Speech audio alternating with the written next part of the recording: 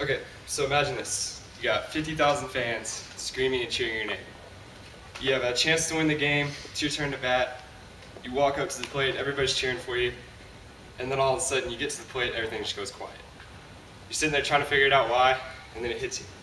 You took your glove to the plate instead of your bat. Okay, that might seem like a bit of an extreme example, but there are a lot of people who don't know about the equipment used in baseball. Sorry. Today I'm going to talk to you about the equipment used batting, fielding, and even sitting on the bench in baseball.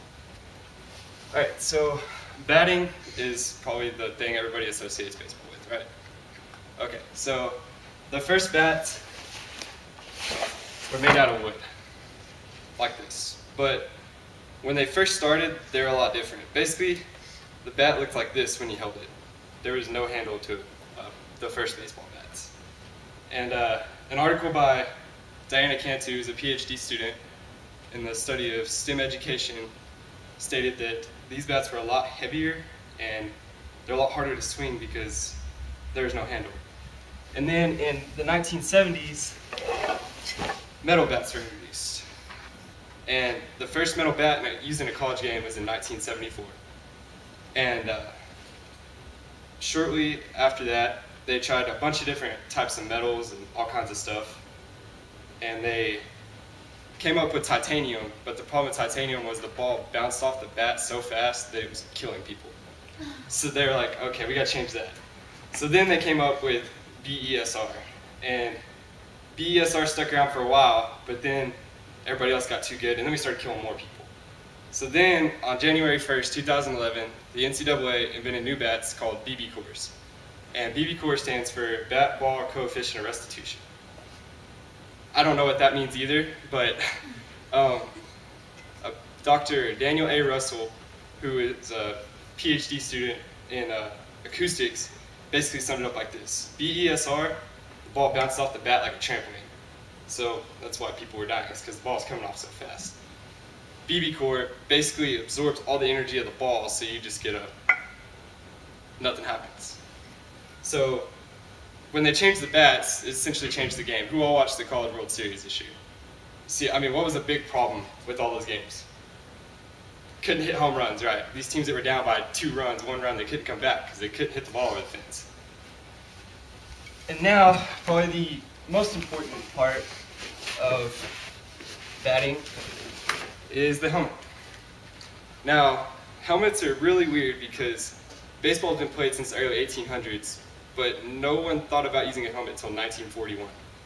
Even after a guy died in the 1920s, they were like, nah, we don't need them, no big deal. And they just decided to wear them in 1941 because some of their players had head injuries. In 1971, they actually made mandatory by all Major League Baseball.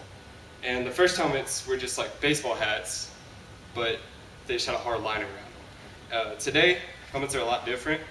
They can take up to 100-mile-an-hour fastball.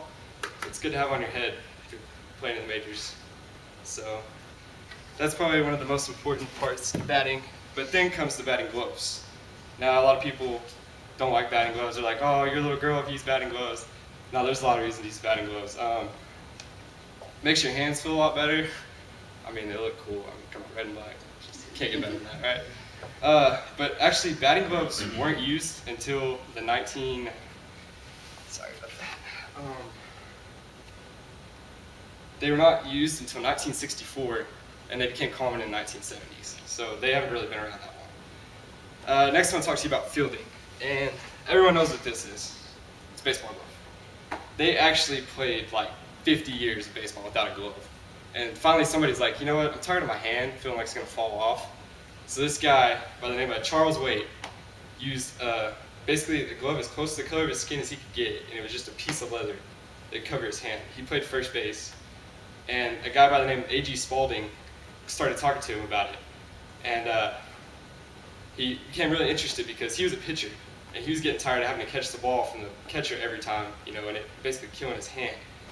And so he was really the first developer of a glove.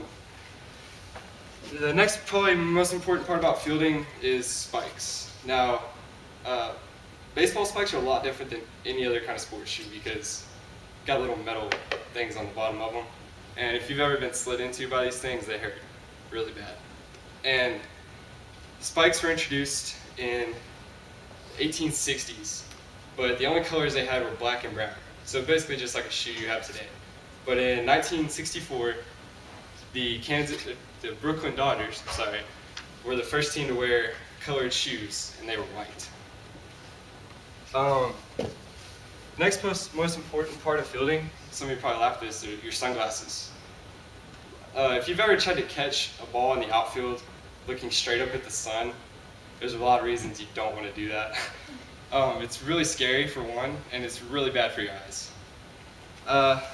Alright, the next thing I want to talk to you about would be sitting on the bench.